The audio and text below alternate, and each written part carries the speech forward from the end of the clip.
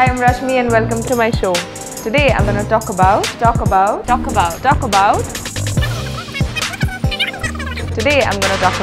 weight loss. Weight loss is a very hot topic. We all want to lose weight if we feel like we are overweight, but do we apply the correct practices in order for us to gain a certain shape that we desire? Today I thought I will share with you few tips that are important for you when you're trying to lose weight in your journey towards health and fitness. Tip number 1, eat light in the morning. Now, in the morning, your body is busy in the process of elimination. So if you overburden your digestive system with a very heavy breakfast, your body is not able to function at an optimal level. So what is the nice thing to do is to eat fruits and stay light in the morning till around 11 or 11:30 as long as you can sustain, and then start eating whatever food that you eat. So in the morning, your body works on elimination. Towards the afternoon, it works on digestion, and in the evening, it works on building and repair, which is why it is important to finish most of your heavy meals before sunset so that your body is able to function at an optimal level. Tip number 2, eat less and burn more. Unlike money, where you spend lesser than you earn, when you're dealing with food and dealing with weight loss, you want to eat lesser than what you're burning.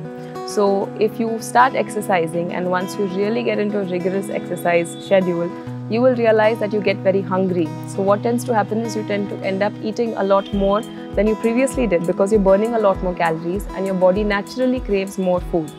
But if you stay aware, you will end up eating less and burning more calories. That's the thumb rule when you're trying to lose weight. You want to let your output be more than your input. Tip number 3, stop counting calories.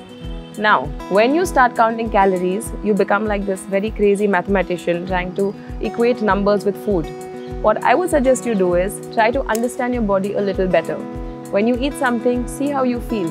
If it doesn't work for you, stop eating that. Your body will naturally tell you what works for you and what doesn't. Eat till you feel just about full, so you don't want to overfill yourself. When you eat slowly, your body tells you when it's full. If you just gobble up food, you will not realize when you're full until it's too late. So eat slow, listen to your body and stop counting calories.